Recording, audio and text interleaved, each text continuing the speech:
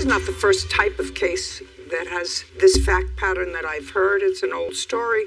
Miss Bauer, Mr. Rodriguez was your boyfriend for a while. You wanted a car. You didn't have sufficient credit to get the loan in your name, so Mr. Rodriguez co-signed on the loan. Correct. I did have the credit because I was new to California from Idaho. I don't care what the reason was. Bottom line was you didn't have sufficient credit to get a loan in your name. He co-signed for the loan. But everybody recognized it was her car, correct? Yes, Your Honor. But you're on the hook for the loan. Yes. And then you break up. Correct. And then you take the car because it's your car. Of course. And his loan.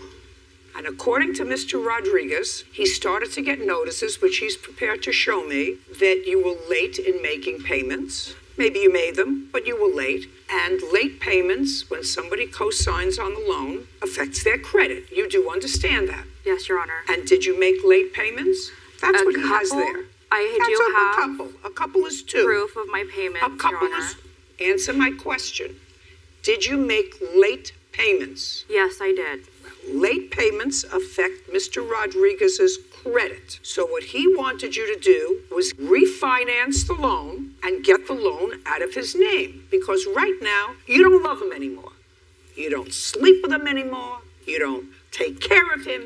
He doesn't take care of you. He gets no perk from being a co-signatory on this loan. So he said, refinance the car and get it out of my name. Yes, Your Honor. And I was not able to refinance the vehicle into my name until I made about 9 months consecutive payments. But you couldn't do it because you were making late payments. So then another company's going to say, why do we want to take over this problem? That's not what they said, Your Honor. Well, I don't care what they said. Did you refinance the car in your name? No, I did not. Well, you have to understand that I am not going to tell him to give you the title to this car, which is what you're suing for, because you have the car. Correct. I do have the vehicle. You are not. I'm not going to have him sign over the title to this car in your name and keep him on the hook for the loan. I understand that, Well, Your Honor, that's and ridiculous. I'm here to get what I've put into the vehicle. That's not going to happen. Can I tell you something? Just a second. That's not going to happen.